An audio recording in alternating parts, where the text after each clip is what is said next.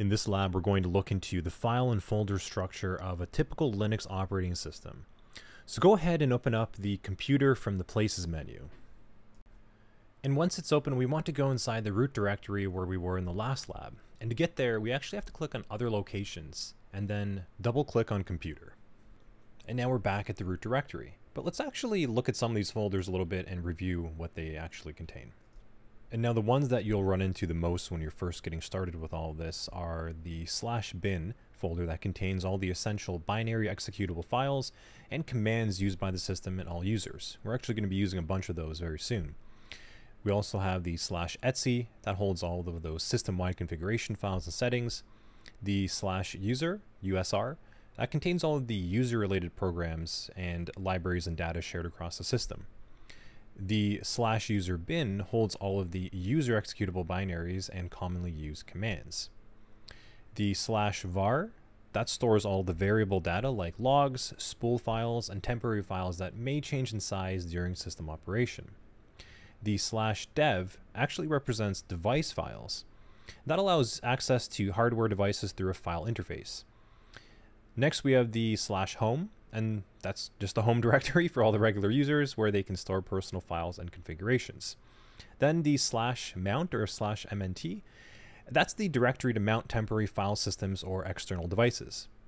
Next, the /opt, that's used for optional software packages. So that's where you might find something that's not actually normal or traditional to that Linux environment. Next, we have the /proc folder. And this is an important one. This actually is a virtual file system really inside of that folder, and it provides information about running processes and system configuration. And then finally, we have the /root folder. That's the home directory for the root user. The root user is the system administrator account, and that account has full control over the Linux system. And yeah, that's a lot to remember. So don't put too much pressure on yourself. There's no way that you're just going to memorize all that at first. Consider that just to be a general orientation. And the more we use Linux, the more we interact with these folders and do different things inside of the GUI and the command line in the future, it'll make more sense when you're actually using these folders and commands instead of just looking at them. Speaking of which, let's look in the home folder. So if we open up this folder, we'll see our Ubuntu user. And if we double click that folder, we can actually see all the folders that we saw before.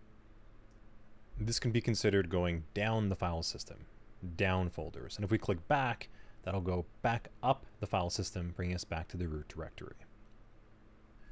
Okay, now note that root folder. There's a big X on it because it's protected. Now don't get confused with the root folder and the root directory. The root folder is just for the root user. That's an entirely different thing. The root directory is, as we've mentioned, where everything originates from. But the root user is that system administrator account. And they have to have a home folder as well, just like you with Ubuntu. And their home folder is that root folder, as mentioned before. All right, now let's look at that proc folder, that virtual file system, as I mentioned. And I know, what does that actually mean, right? So an easy way to think about it is that the files and directories under proc are not actually files on the disk. They actually only exist in memory, and they're generated dynamically for ease of access and use, like this file over here of version. This allows us to get a scope of what the Linux version is. We also have uptime. This is just a running container of the current uptime of the operating system itself. We even have memory info. And again, these are just dynamically generated files that they're running in memory. They don't actually exist on the disk. They'll start up and disappear as the operating system is in use. And what this actually does, if you think about it simply, is that it's like a window to the inner workings of the operating system. And it's very useful for monitoring and troubleshooting. And the reason why it's so useful is because the format that they're in are files. Everything is a file in Linux. And whenever we need to get information about the system or important information, we can literally just read from these files as we need. And that's really, really simple compared to interacting with really complex databases that we might see in other operating systems and software. And all of those folders that we saw above, those folders are just process numbers. And inside of those folders are just process files. And we're going to come back to this once we start interacting with the command line.